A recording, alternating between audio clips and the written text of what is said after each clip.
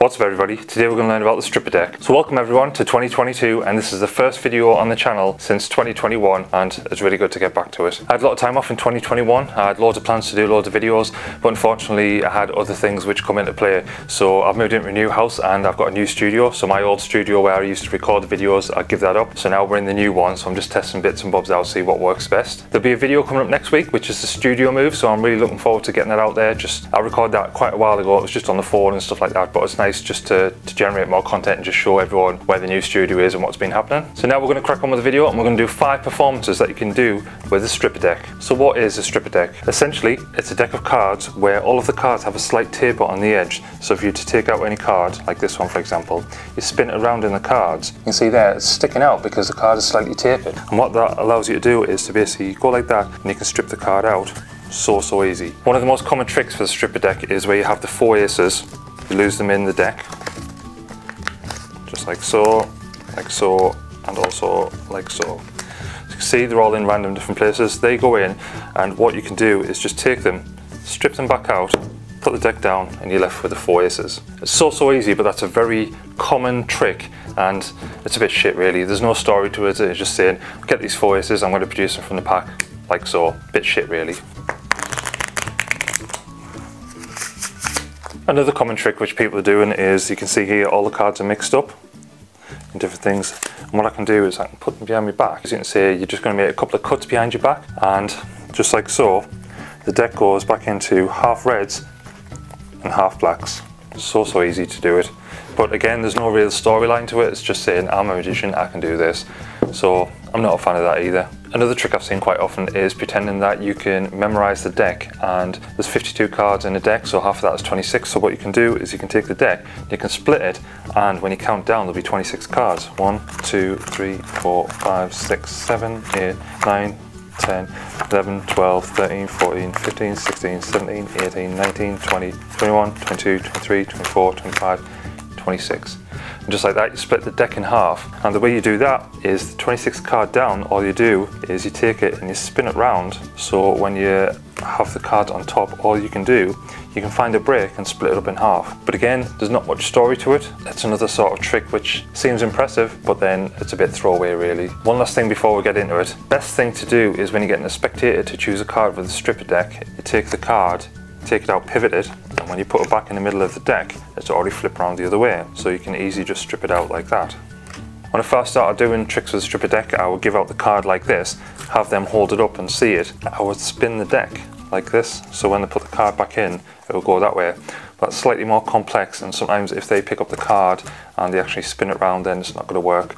So like I said, the easiest way I found it is you can either dribble the cards down, so it says stop, let's say this card, take it out, show them, spin it around, put it in. Or however, the spread one is quite good as well, because you can just take the card, say this card, so that motion, when you're coming out of the deck, you just pull it out like so, flip it around, put it in, and then you can extract that card so easy. So trick number 1 is a really simple one, and it's similar to the 4-ace production, where basically you're going to get the spectators to choose some cards. So if you have, say, 3 spectators, they pick 3 different cards like so, and then what you can do is you take them cards, lose them into the deck.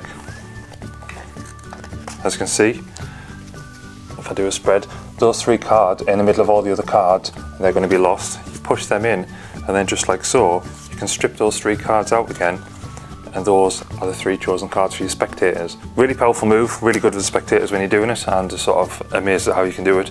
But again, it's super simple. Essentially, it's the same as the 4 aces, so you take out any random cards that spectator wants to pick. If you see when I did this trick, I just rotated the deck because the cards were on the table, so it was a bit easy that way. But if you're doing one card, it's easy to rotate the card. So this can be done with as many spectator cards as you want. You can do it 1, you can do it 2, 3, 4, 5, whatever you want. And then all you do is, because they're spun around, they're going to be sticking out. So as soon as you put them in, see there on the side of the deck that the cards are sticking out. And like I said, it's super simple just to extract them. That pulls out them 3 cards, and that has the 3 spectator cards that they've just chosen. So even just by using that simple method of the spectator card or the 4 chosen aces, you can do different things. So it's as a couple with the performance, you can get the King of Hearts and Queen of Hearts, and that can represent them, and then you can lose them in the deck. You can say no matter what, even if you get lost anywhere, you're still going to find each other, and you're still going to be there for each other and strip flip them out again, and then king and queen. But obviously you want to elaborate more on the story, just so it's not just a little gimmick. You want to do a full-blown story of no matter what troubles you have, you're always there for each other, blah blah blah, and do it that way. This second trick is really easy, but it looks really, really impressive. I'm going to perform it to you, but normally you'd have a spectator doing it. What I want you to do is just look through the cards, and we're going to pick you a card. So as you're at home, I'm going to pick that for you. So as you can see there, that's your chosen card, and I can see it on the camera as well, so that's the Jack of Clubs. So I'm going to take the Jack of Clubs, I'm going to lose it in the middle of the deck, like so. So your card's now lost. What I'm going to do is take both sides of the cards, flip one over, and then do a riffle shuffle between them. So as you can see here now, all of the cards are mixed up in back to front, some frontwards, from backwards.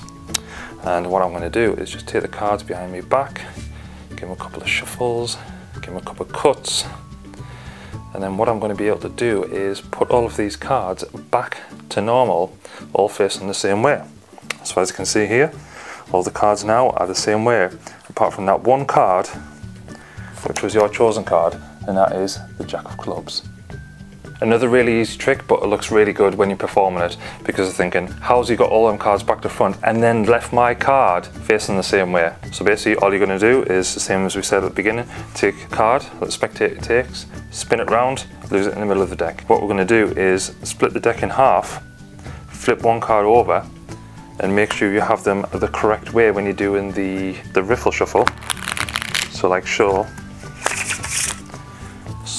even. And as you can see on the deck now, all of the cards have been shuffled together. However, they have the stripping formula or stripping sides, so you can basically get out all the cards, and then all you're going to do is just flip them around like that. It may take a couple of times when you're doing it just to flip them all back around, but then what you're left with is all of the cards facing the same way, and then that one chosen card which you flipped around the other way, that'll be sticking out like that.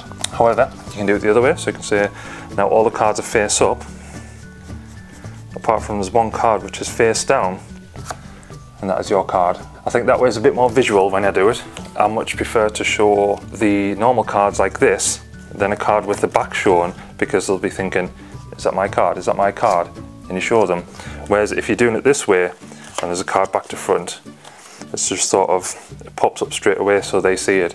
Whereas if you're doing it the other way, you get like a second reaction, because they'll think there's one card which is back to front and then there's my card. So you get a double effect with that. So just want to keep in mind. So on to trick number 3 now, and this is a really, really easy one, but it's super, super visual. And the spectator's card just jumps out of the deck in front of the spectator's eyes. What we're going to do is just flick through the deck, and I'm going to get you to pick a card.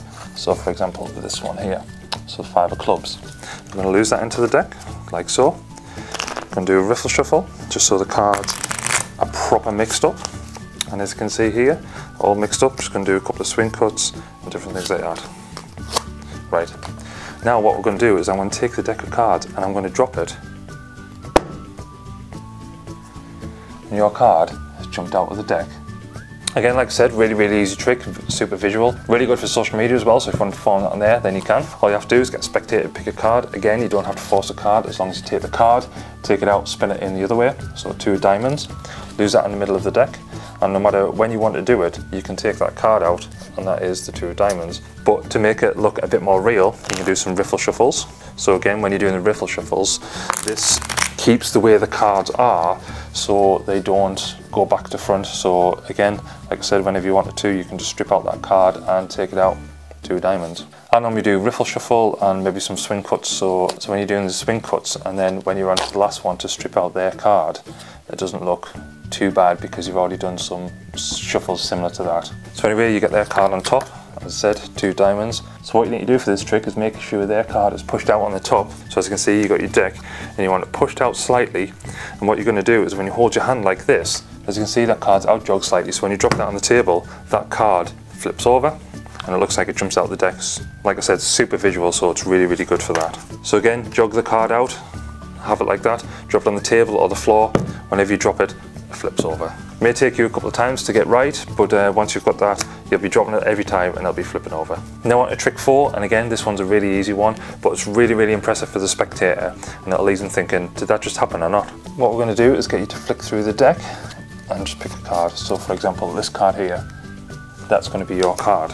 So remember that card, okay? And now what we're going to do is, I've got the power I can think through the deck, so I'm going to take it out. And that is your card, so the King of Hearts. What we're going to do is going to take the King of Hearts and put it on the table, give it a flick again. Oh, that wasn't your card, are you sure? Well, see if I can get it. So the King of Hearts, that wasn't your card. Are you sure? So it was a 5. Again, like all the stripper deck tricks, it's really, really easy. However, this works more with the spectators there because you need their reaction for the trick to work correctly. As you can see, it was just sort of a bit ad-lib in there. So you take out the card and you say that's their card, you put that down, and then you need to wait for their response for them saying, well, that wasn't my card, I didn't do that. So then all you have to do is do the same trick again, and you pull out that card which they thought you put down, and be thinking, didn't you just put that card down?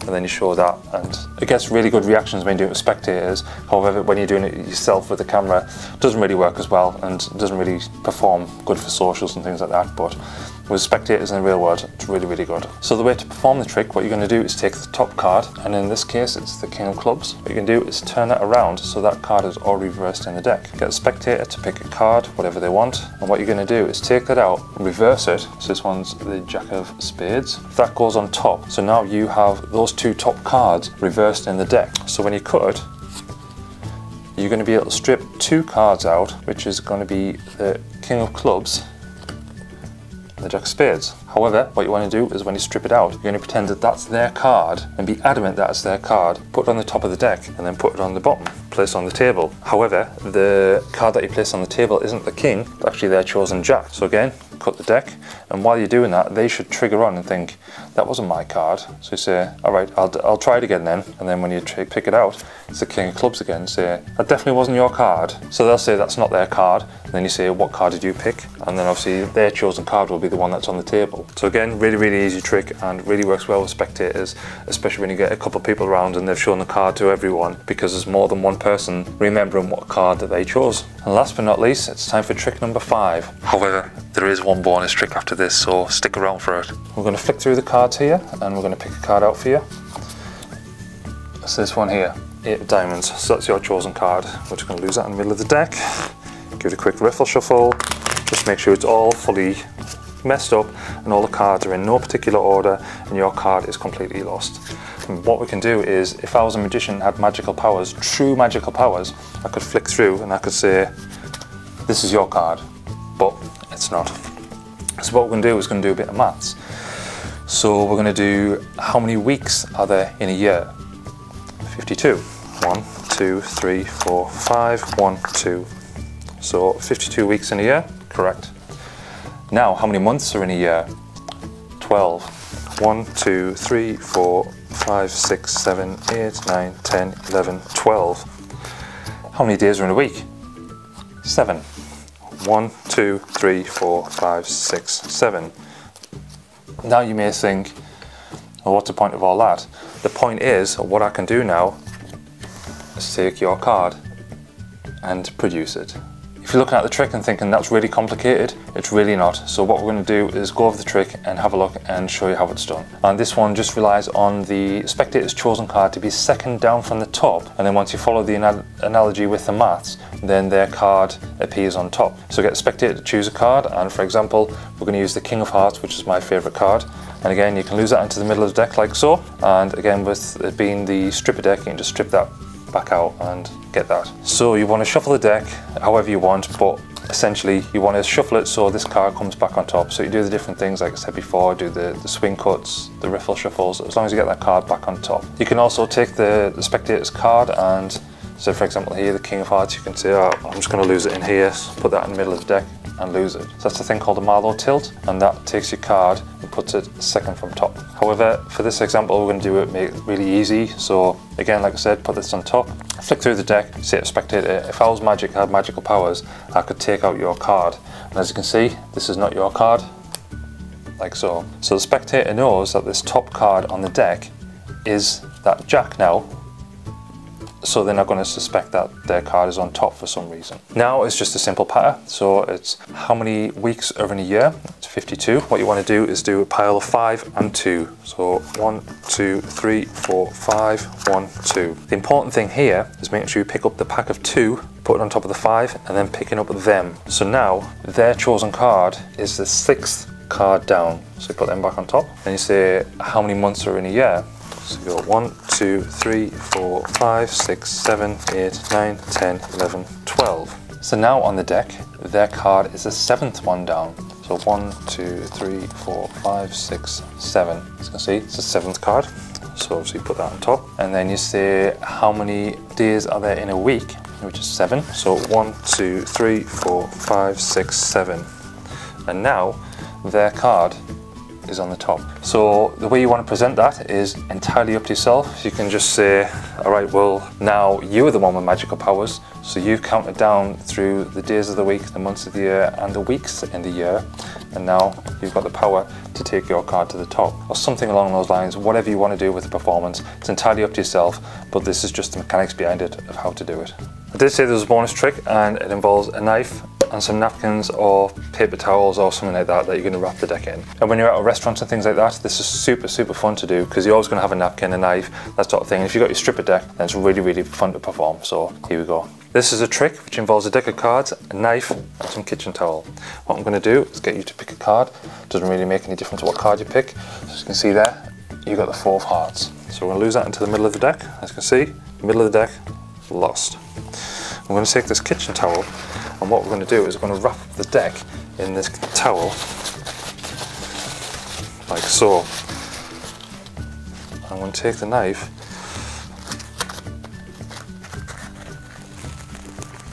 I'm going to try to push it through the deck, like so. As you can see here, I'll take off the kitchen towel.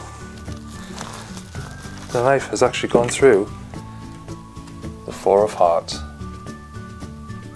Again, another really easy trick and super visual to do, and like I said, it works really good in restaurants and things like that. What you're going to do is get the spectator to pick a card, any card they want. So for example, this one is 7 of hearts, and again, lose that into the middle of the deck. You want to pay close attention as to where the tapering is. So for example, now the card goes up, so I need to spin the deck around because I need the card to go downwards, so it's going to be hidden, okay? So the card needs to be stripped out towards you. So what you're going to do is get your napkin or your kitchen roll or whatever it is. So you're going to put it over, and what I want you to do is hold the side of the deck like this when you're doing it, because what that means you can do is strip out that card slightly, and then you wrap up the rest of the deck. So essentially, once you've finished wrapping it up, you're going to be left with that. I don't know if you can see. So the card's hanging out, and it's like a little shelf, like that. So I'm just going to perform it like this, but normally you'd have the cards fully wrapped up. But obviously you just hold it like this, you've got your little shelf here and the rest of the deck. What you're going to do is take your knife, and when you're pushing it through the napkin and the cards, you have this little shelf here to put the knife on, and all you have to do is push it through into there. And then push it all the way through, and that pushes the card back in. And then obviously when you take the napkin off, and you're looking down on the cards, when you split it where the knife is, that is the 7 of hearts, which was the card chosen by the spectator and stripped out and had the little shelf. So like I said, that's how that trick's done. Really easy, really good, really impressive for spectators. Just want to include it as a bonus because I think it's really visual and really captivating for the audience and spectators when you're doing it for them as well. Hopefully you enjoyed the video, and like I said, it was the first video back in 2022, so a bit rusty, especially it's been about 6 months since I've done things, so it might be a bit long compared to normal and a bit drawn out. If it is, sorry, but who gives a shit. If you stuck around this long, thank you very much. Remember to leave a comment, give a like, subscribe if you like the content. One of the first gaff decks that I got was a stripper deck, and there's so many different possibilities for it, and it's really easy to do the tricks as well. Even now, as I've come along further in Magic, it's really nice just to get the stripper deck back out again and start playing with it, and just the amount of possibilities that you can do with it is so simple. You don't have to use any sleight of hand, nothing like that. You can choose a spectator card, lose it, find the card again, super easy. Whereas normally you'd have to do like maybe palm it off or do some false shuffles and things like that. You don't have to with the stripper deck, it's so easy. I've got some other really good videos planned for 2022 as well, so hoping to get those recorded and uploaded. I'm going to try and do a schedule of every Saturday, that's a new video, and every Sunday is going to to be new shorts. So just trying to make use of the shorts feature. I know when I had some time out from the last proper video I recorded, I uploaded a bunch of shorts. Some of them hit, some of them didn't. So I think it'd be good just to start recording some again and see where they go. Also, if you're a beginner magician, I've also got a playlist and a series of videos called The Basics of Card Tricks, and it goes over the basics of things, so different grips and shuffles and things like that. Again, if you're new to cards and card magic and things like that and just starting to pick things up, then give the playlist a watch, or this way, whichever way it's going to come up. And again, it's a really good video, so you can sort of sit through and learn different things like the biddle grip, the straddle grip and dealer's grip, and all these basics that you need for the card tricks as we go further along. Like I said, hope you enjoyed it, and if you're not subscribed, I'd really be thankful if you could subscribe to the channel. I was hoping to hit 1,000 subscribers by the end of 2021, but unfortunately with not recording content, I've never got to it. But in 2022 it'd be really great to get to 1,000, so yeah, until next time. See ya.